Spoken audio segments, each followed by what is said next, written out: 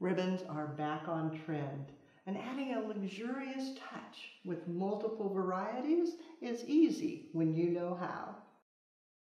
There are so many different types of ribbon: sheer, double-sided, textural, some with wire, some without.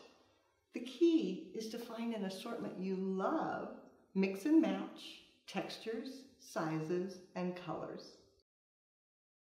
As you begin, choose what you want to be the center of your bow. I'm going to use the sheer wired, pull off some, leaving a bit of a tail. Then I loop it around my thumb, creating a center loop, and then creating 3 more loops, all the same size, fanning out around that center. So that gives me a total of 7 loops and a nice little center to the bow. Give that a cut, set it aside, and pick your next ribbon. Just add that into your hand, letting the tails come out, and then start looping, determining how many you want. There's 1 on each side, 2, and 3. Looks like a good size for this. Giving it a cut. And then using a 22 gauge wire, slide it through that center loop, pull it to the back,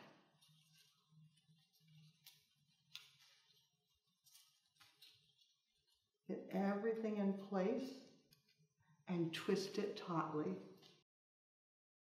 Set that first part aside and take your next ribbon. For this, I've got the textural, so lovely, and start looping it. You might want tails, maybe not. I'm going to loop.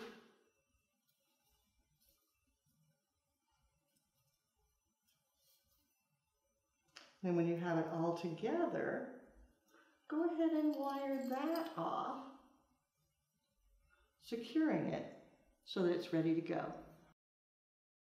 Last step, take the 2 components, place them together, twist those wires to secure it,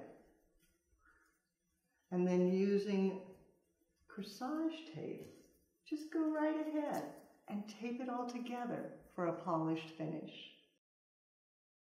Working with multiple ribbons is easy if you take it step by step. You'll find more creative inspiration and floral education on the website, flowerschool.com. If you have questions, you can reach us through there. But now it's your turn. Find 3 fabulous ribbons and create 1 luxurious bow. Take a picture, post it on social media, and hashtag Floral Design Institute. That way we all can see what you do as you do something you love.